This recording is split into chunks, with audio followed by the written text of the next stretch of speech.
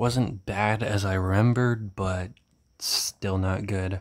Um, Characters are kind of bland, but not unfunny because there are a few funny jokes here and there that I actually laughed at.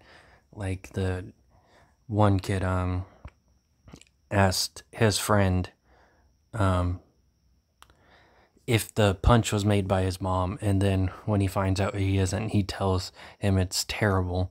And then there's this scene where this guy tries to hype his friend up because he's feeling insecure, but he won't take the compliment. So he goes, "You're right, she probably wasn't looking at you." Um, the little brother from the first movie, they were around the same age, but um, I guess he time traveled and came back because he's fucking 17 in this movie. I don't get how that works. And his dad is way too pushy about him getting a job.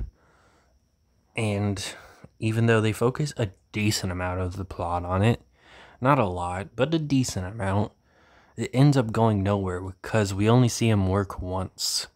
Then he tries to get out of work, and now he's being chased by the shark or whatever.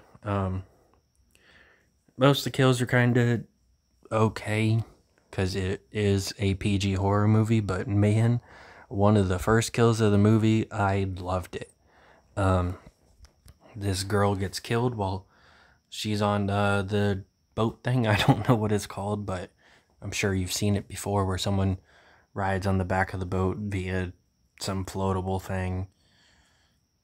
Like water skiing, I think is what it's called. And that person gets killed. Friend realizes she's not there anymore, goes back to check on her, and the shark takes a bite of the boat. She tries to fight it off with gasoline, and the gasoline gets on her pants and she starts burning, and then the fucking boat explodes. It's such a shocking kill and makes you get more interested in the movie, but unfortunately, the movie isn't the greatest. It's not bad, but not the greatest. Acting wasn't as bad as I remembered. They end up defeating the shark via him remembering something from the first movie, because in the first movie the captain guy was talking to him and told him about how sometimes he was able to distract the sharks with noises, sometimes he wasn't. And in this movie he makes noises to get the shark to come to him, and it bites a power line and dies, but it just looks extremely mechanical. I know it was mechanical in the first movie. I honestly didn't notice it most of the time, and I didn't notice it most of the time in this movie.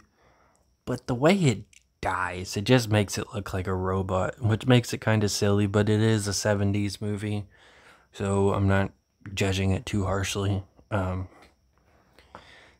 He saves the day or whatever, the movie's over. Could care less, don't know how it got 4 movies.